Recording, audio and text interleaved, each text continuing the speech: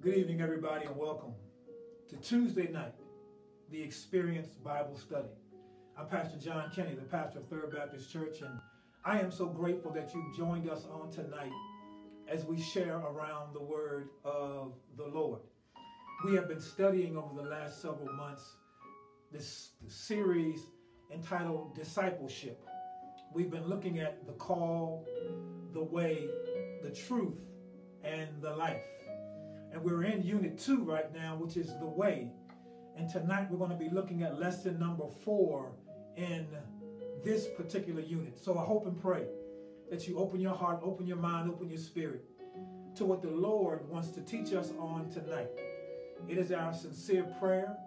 It is our sincere belief that God has begun something wonderful in all of us, and we are eagerly awaiting the finished product. But we understand that before we can get to the finished product, there has to be some work involved in our own lives. So with that being said, I want to welcome you tonight. If this is your first time, I hope and pray that it won't be your last time. If this is your second, third, fourth, fifth time, I'm grateful that you come back again for another time. Amen. So praise be unto God. Let's go ahead and pray. God, we thank you tonight. We thank you for the promise that's in your word. We thank you for the power that we find in you. We thank you for the hope that you give us. We thank you for the love that you provide to us.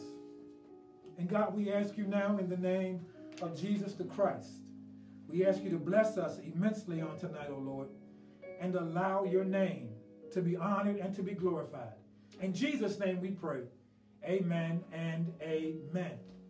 And tonight, my brothers and sisters, we're going to be looking tonight at Matthew chapter number 10. Matthew chapter number 10. And we're going to be focusing our attention tonight on verses 1 through 15 out of Matthew chapter number 10. And I'm going to be reading tonight from the New International Version of Scripture. So I hope and pray you have your notepad. Hope and pray you have a pen.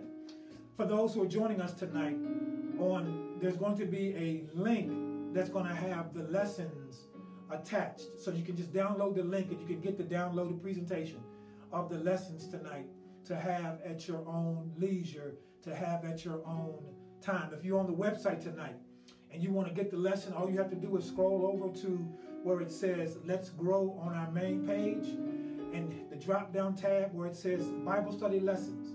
Click on the very first lesson, April the 12th, lesson 4, and you can have it right there as well for your own study. But let's begin tonight, beginning in verse 1 out of Matthew chapter number 10, where we're talking tonight about Jesus equips his disciples. The word of God reads, beginning at verse 1 in Matthew chapter number 10. He called his 12 disciples to him and gave them authority to drive out evil spirits and to heal every disease and sickness. These are the names of the 12 apostles. First, Simon, who was called Peter, and his brother Andrew. James, son of Zebedee, and his brother John. Philip and Bartholomew. Thomas and Matthew, the tax collector. James, son of Alphaeus, and Thaddeus. Simon the zealot, and Judas Iscariot, who betrayed him. These 12 Jesus sent out with the following instructions. Do not go among the Gentiles or enter any town of the Samaritans. Go rather to the lost sheep of Israel. As you go, preach this message. The kingdom of heaven is near. Heal the sick. Raise the dead. Cleanse those who have leprosy. Drive out demons. Freely you have received. Freely give. Do not take along any gold or silver or copper in your belts. Take no bag for the journey, or extra tunic or sandals or staff, for the worker is worth his keep. Whatever town or village you enter, search for some worthy person there and stay at his house until you leave. As you enter the home, give it your greetings. If the home is not deserving, let your peace rest on it. If your home is deserving, rather. If it is not, let your peace return to you. If anyone will not welcome you or listen to your words, shake the dust off your feet when you leave that home or town. I tell you the truth, it would be more tolerable or bearable for Sodom and Gomorrah on the day of judgment than for that town. And tonight, I really want us to focus our attention tonight on this idea, this thought that Jesus has when he equips his disciples to go out to teach.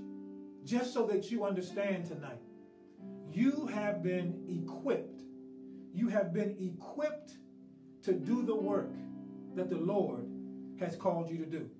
You have been equipped to be able to adequately handle the responsibility that comes with being a disciple. When you look at Matthew chapter number 10, Matthew chapter number 10 now is the turning point, if you will, in the life of the disciples. Because now they move from being students primarily to now actually being doers of the word. They move now from being just passive participants to active agents in what God had called them to do. In Matthew chapter number 10, Jesus sent them out in pairs to ministry. He sent them away from him to do the work of ministry. You and I have been called to do the work of ministry. And with the work of ministry, we have to understand that God has already equipped us to handle and to do what needs to be done. Now, I can hear you saying to yourself, preacher, I don't know all these scriptures. Preacher, I don't have this gift of speech. Preacher, I'm not able to muster up the strength or the confidence to do what God is calling me to do. But I want to encourage you tonight because first and foremost, Jesus has equipped us with several resources at our own disposal. You have talents. You have some abilities. You have the church. The church's primary function is to equip the saints. Here it is, to do the work of the ministry.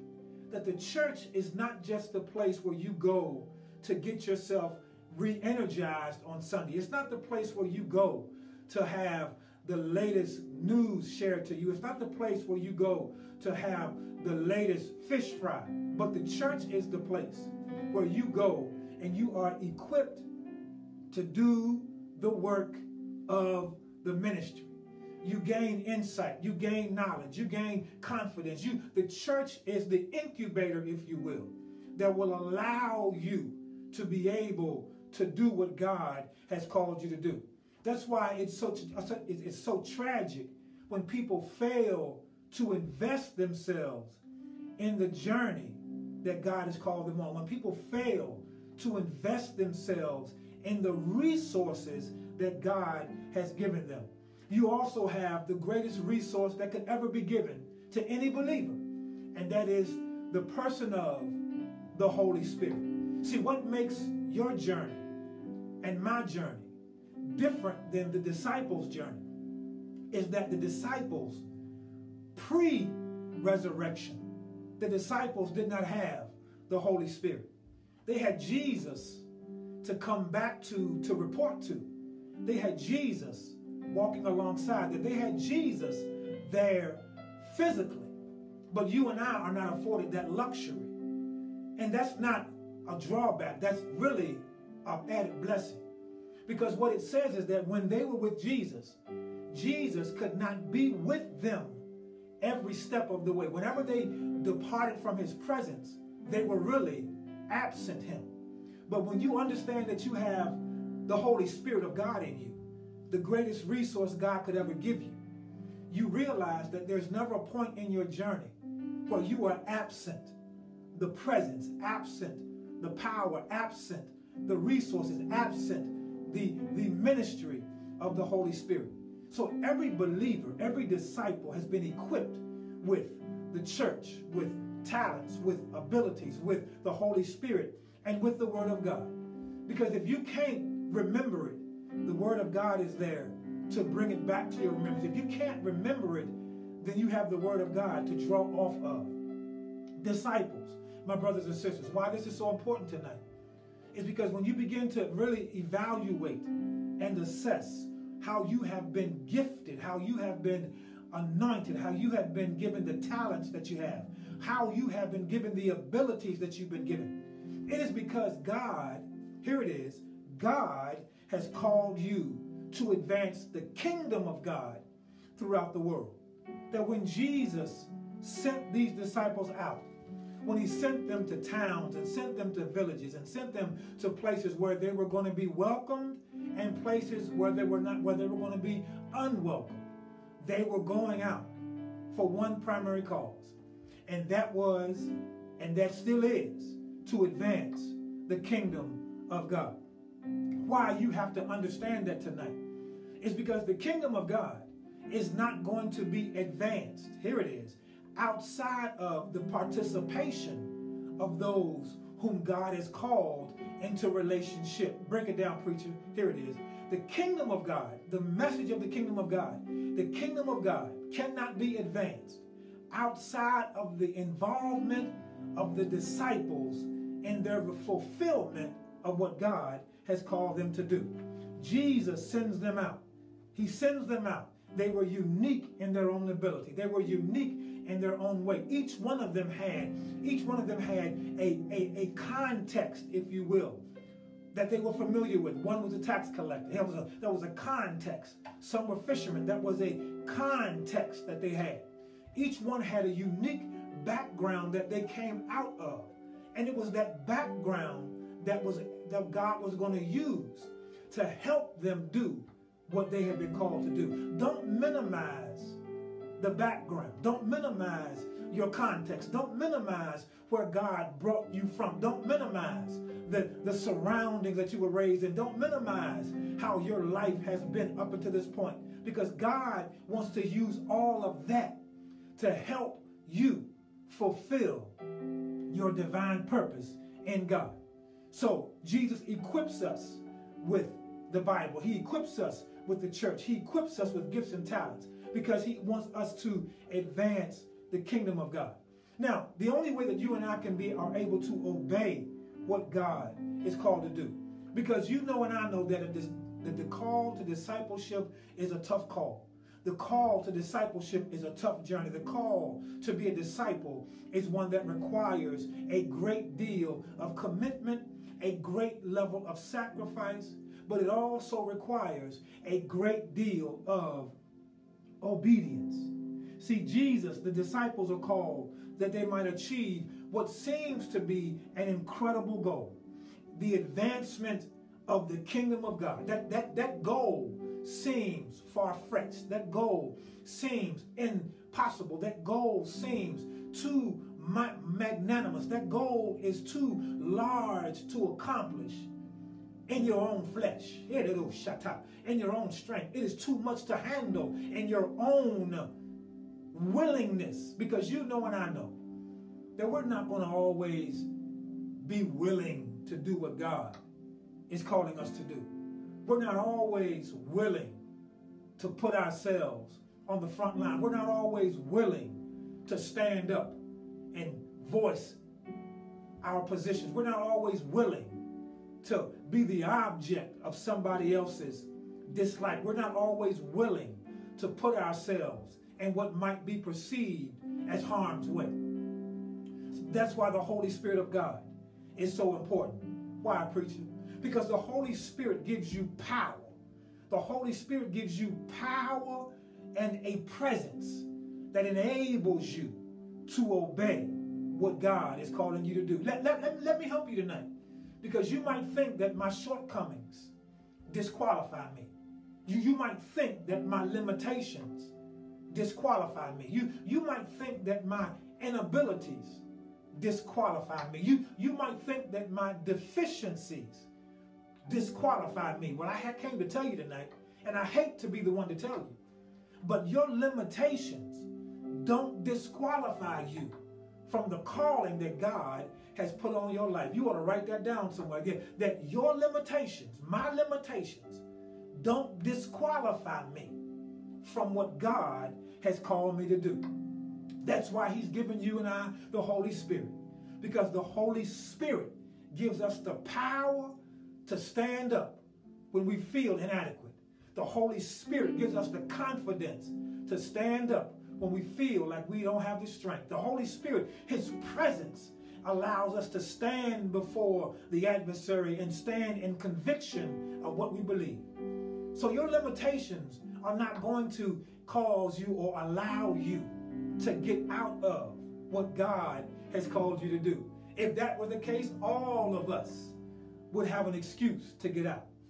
But God did not choose, here it is, God did not choose the adequate. God did not choose the perfect. God did not choose the fully functional. God did not choose those who had it all together, but God chose those of us who are dysfunctional. God chose those of us who are a slight bit on the off side. Y'all know what I'm talking about. Some of us are 2 French fries short of a Happy Meal, but God still chose us. God chose those of us who did not have all the answers, who had more questions than we had answers. God chose those of us who did not have all of the right makeup. God chose us in our hostilities. God chose us in our insecurities. God chose us in our jealousies. God chose us in all of our frailties. But yet and still, none of those things are going to disqualify you from doing what God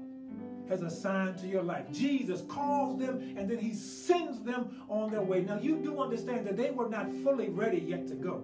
And there want to be times in your life when you're not fully ready to do what God has called you to do. But if you can learn to rest on the power and rest on the presence of the Holy Spirit, you'll find yourself doing what you did not think you were able to do.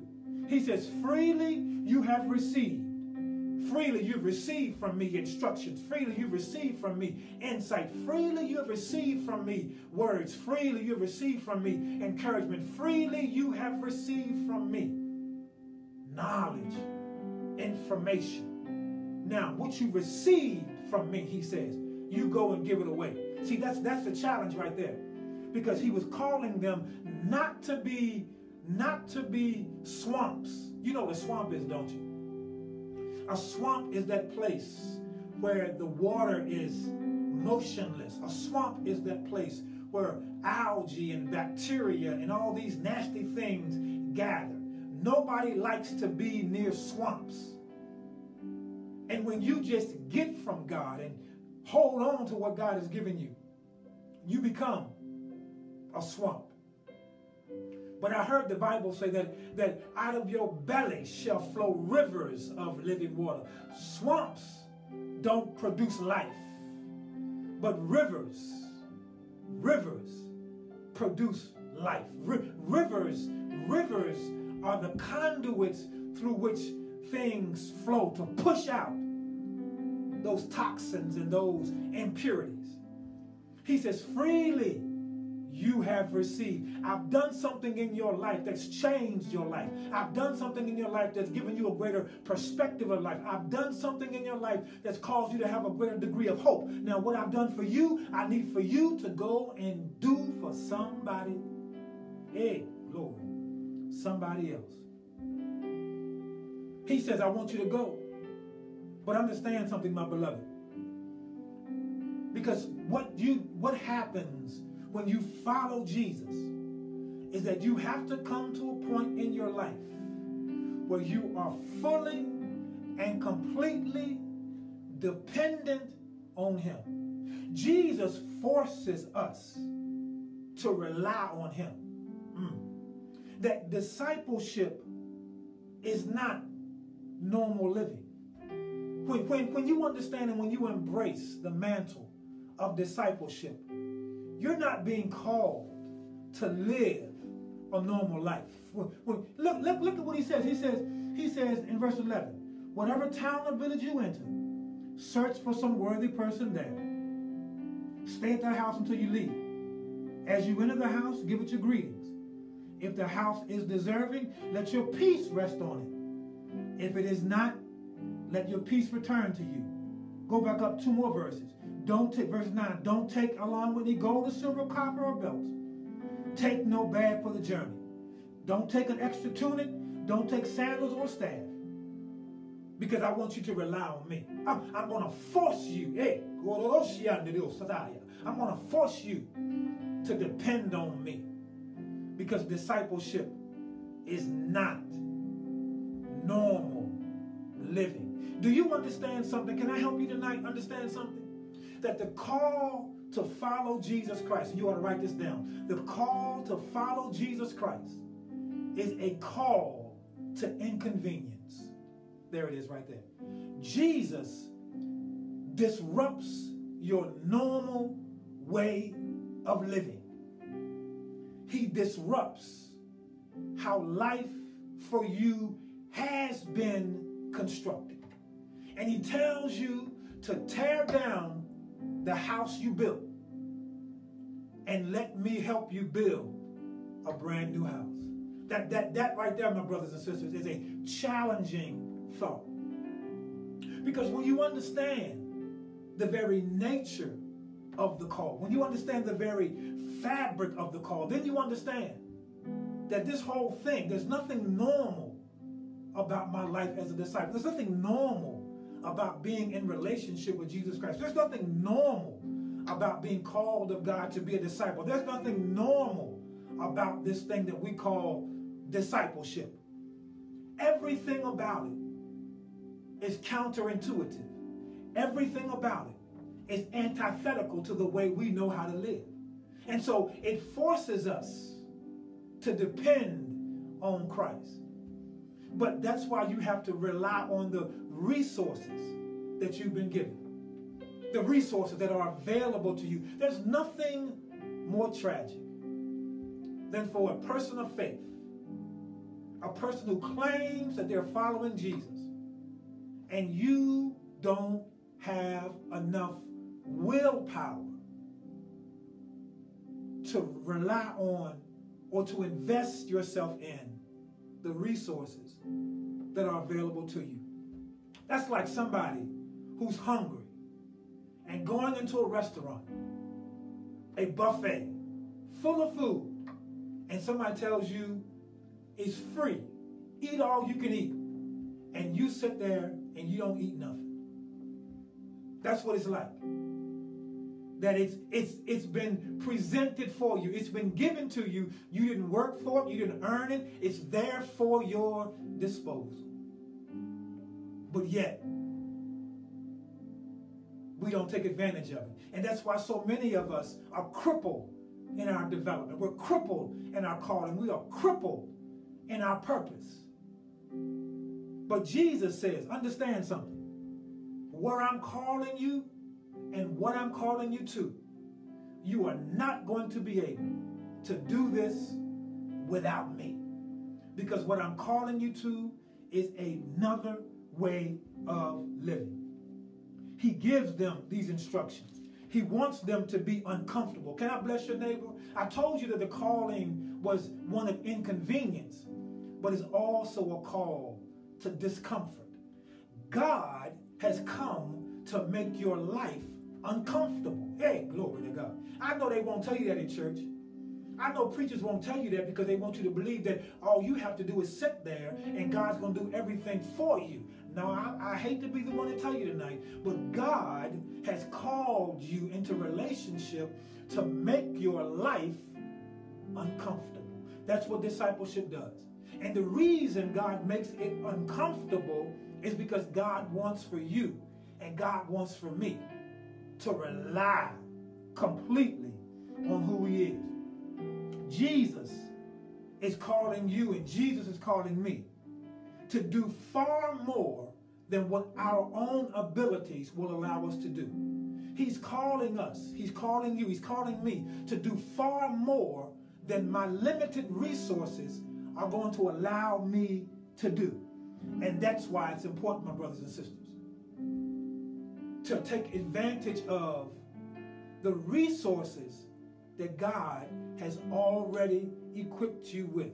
You have been, Paul says, you have been blessed over in Ephesians. You've been blessed with every spiritual blessing in high place.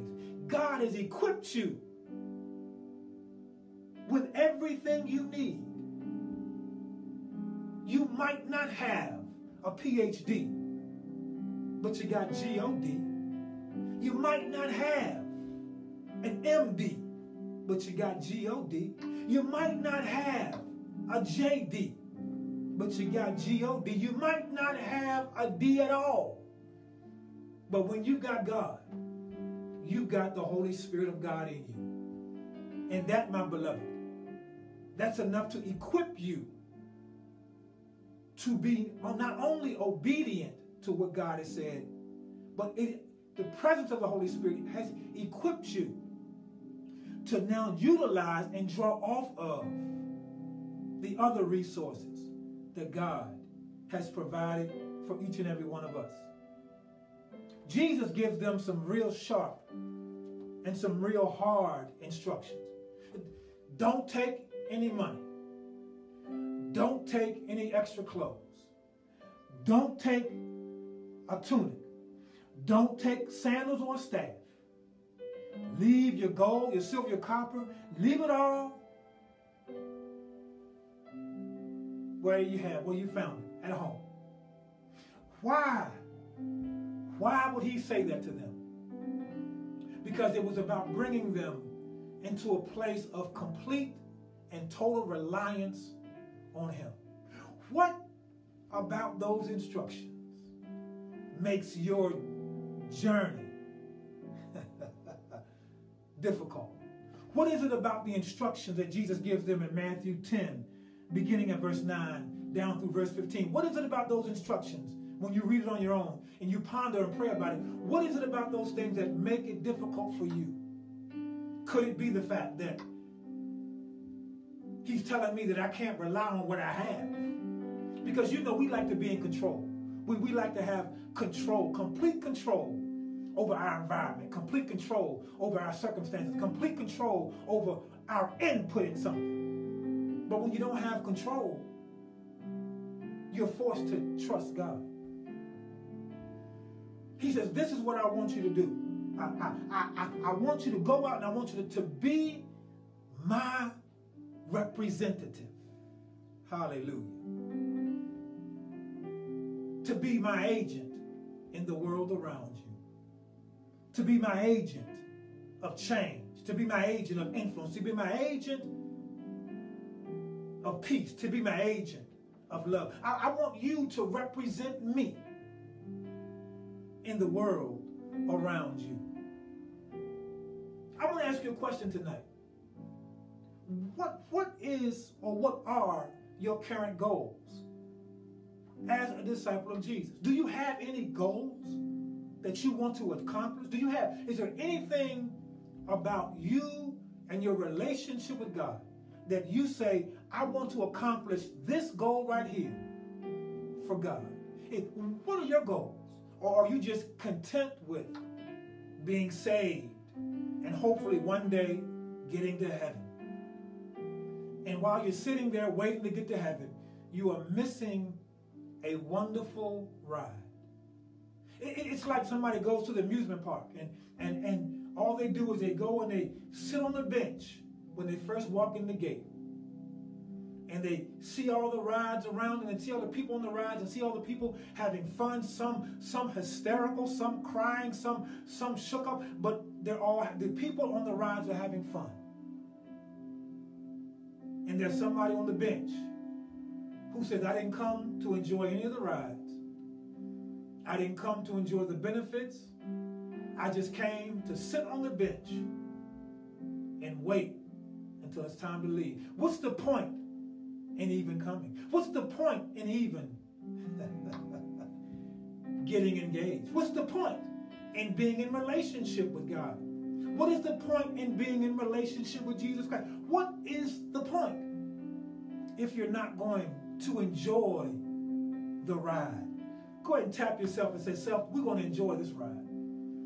So if you're going to enjoy the ride, set yourself some goals. Set yourself one goal that I want to accomplish in this year. It could be my goal this year is I want to be able to just share the gospel with one person.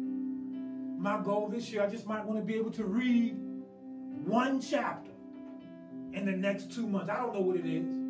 But have yourself a goal, because if not, you are missing the ride of a lifetime.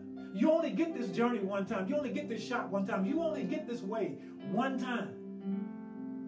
And Jesus wants to give you an experience of a lifetime. That's why we call this the Experience Bible Study. Because it is our belief that every time we connect with the Spirit of God, every time we come into the Spirit of God's presence, we believe it's an experience. It's something we're going to experience that we didn't experience before. And that's what discipleship is all about. I want to help a homeless person. I want to get involved in some advocacy program. I want to be there to help some young child. I want to be able to give my resources to help another life. I don't know what your goal might be, but find a goal. Don't waste the opportunity of a lifetime just because you are satisfied with what God has done for you. Do you realize that God has blessed you because God wants to turn around and use you to be a blessing? And I know what you're saying. Preacher, all that sounds good. I hear you. It all sounds good. But you just don't know my story. I don't know your story. And all of us may have 1,005 excuses as to why we can't do, why we won't do. 1,000 excuses. But here's the question. When God is trying to get you to do something, what excuse do you use?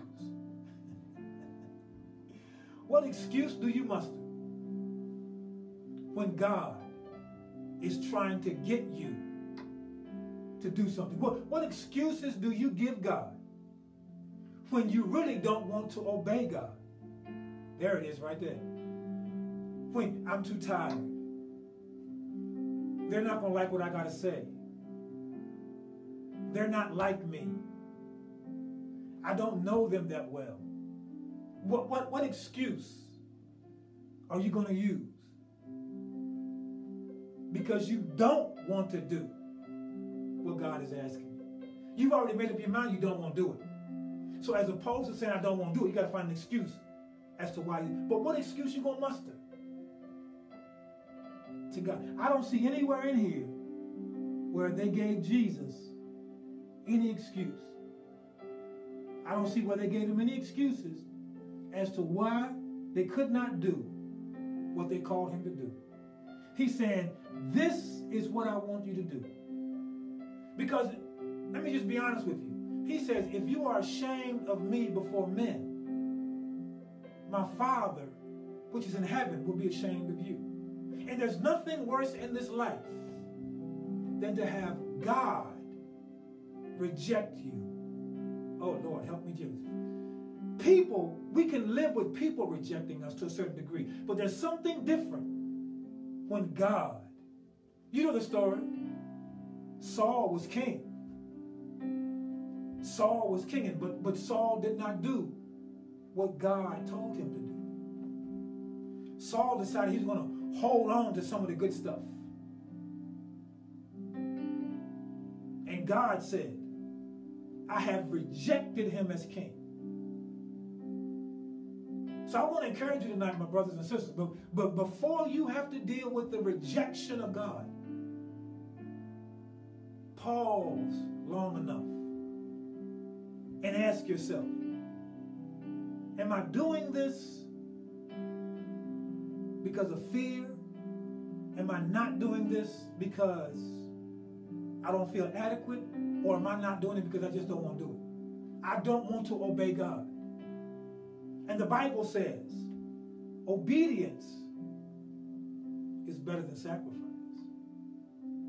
So as you ponder tonight, as you think about your call, as you think about what it means to be a disciple, as you think about where God has you in your life, as you think about the purpose in being a disciple, as you think about the nature of your own journey, as you think about who you are as a person of faith, and the calling that's on your life, the call to discomfort, the calling to inconvenience, the calling to be stretched, the calling to obedience. When you think about all those things, I want you to say to yourself, there's no place I'd rather be.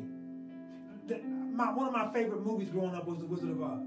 I know you didn't like that movie. I know you probably didn't feel it, but The Wizard of Oz was my favorite movie growing up. You know the story, Dorothy, she's in this dream, this nightmare, and she's in a faraway land, Oz.